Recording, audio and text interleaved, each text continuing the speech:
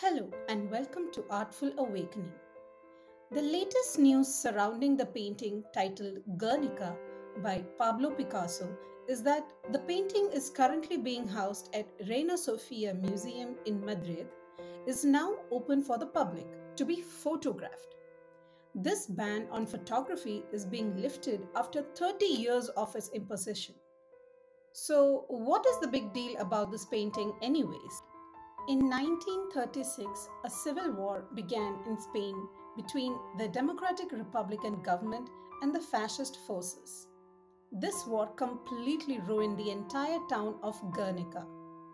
Horrified at the news of the bombings and the devastation, the famous Spanish painter Pablo Picasso decided to respond with a 11.5 feet tall and 25.5 feet long painting. This enormous painting is still one of the most relevant paintings found today. And if you look closely, you can visually read the meaning behind the various figures and elements. While one can spend hours deciphering the painting and its meaning, in this episode we will quickly look at the more obvious elements that cannot be missed. First is the absence of color. The entire painting is done in grayscale, depicting what an aftermath of a bombed zone looks like, covered with ash and dust. Second are the human and animal figures that take forefront in this painting. Fallen, dismembered, dislocated body parts, and dead, while some are screaming with pain as they face the most traumatizing death and destruction around them.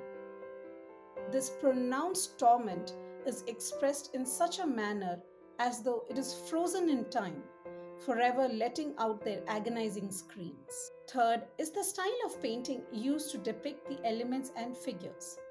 Picasso was also known as the father of Cubism. So, what is Cubism? It was an avant-garde art movement that was invented to depict reality, breaking away from the traditional way of painting, giving the painting a fragmented and abstract quality. And I believe it is because of this particular style the painting was all the more powerful, as it literally and figuratively portrayed the broken world of Guernica. This painting was actually commissioned by the Spanish Democratic Republican forces and was later sent on an international tour to create awareness of the devastation caused by the war and to generate funds to aid the Spanish refugees. That's all for today. Stay tuned to Artful Awakening to know how art makes life meaningful. Thank you.